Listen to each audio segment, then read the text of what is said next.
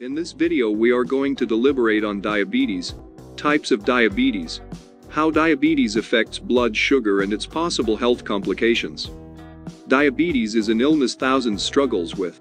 I know we all have an idea of what it means to be diabetic, but I would like to start by defining it.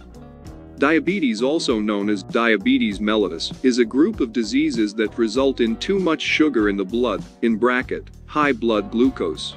How can one know when they have diabetes? When you have diabetes, your body doesn't make enough insulin, or it can't use the insulin it makes. What's insulin? Insulin is a hormone which helps sugar enter the cells to be used as energy, and without insulin, too much sugar collects in your blood. There are three known types of diabetes: Type 1, Type 2, and gestational diabetes. But before we proceed any further, let's understand what prediabetes is and how it affects your blood sugar. Prediabetes is when blood sugar levels are higher than normal. Many people with prediabetes will have type 2 diabetes within 10 years. More than 1 in 3 US adults have prediabetes. And most of them don't know the risks they face. Prediabetes often happens before type 2 diabetes. Prediabetes also raises the risk for heart disease and stroke. You can delay type 2 diabetes, or even prevent it.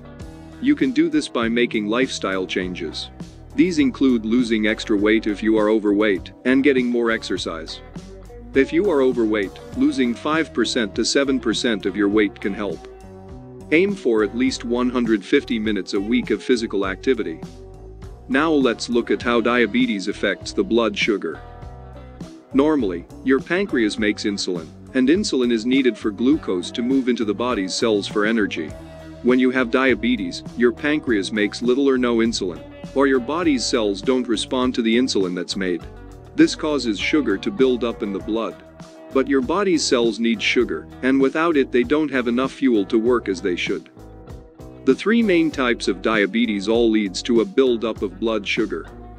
This happens because of problems with insulin. But each type has a different cause and treatment. Type 1 diabetes. Type 1 diabetes is an autoimmune disease.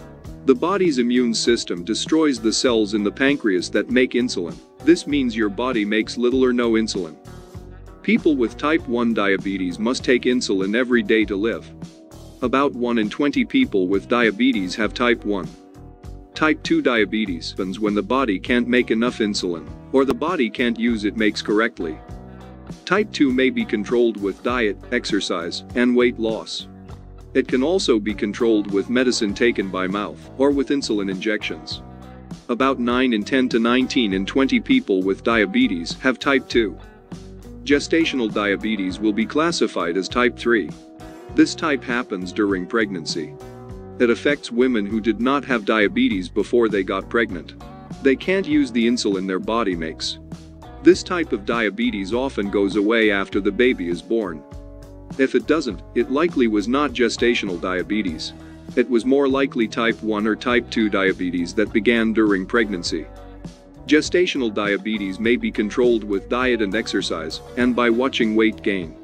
Women with this type may need to take medicines to control blood sugar. They may be at higher risk for type 2 later in life. Known complications of diabetes include eye problems, blindness, heart disease, stroke, nervous system problems, loss of a limb, kidney disease, impotence. Except for gestational diabetes, diabetes is an ongoing chronic disease that can't be cured. It affects nearly every part of the body.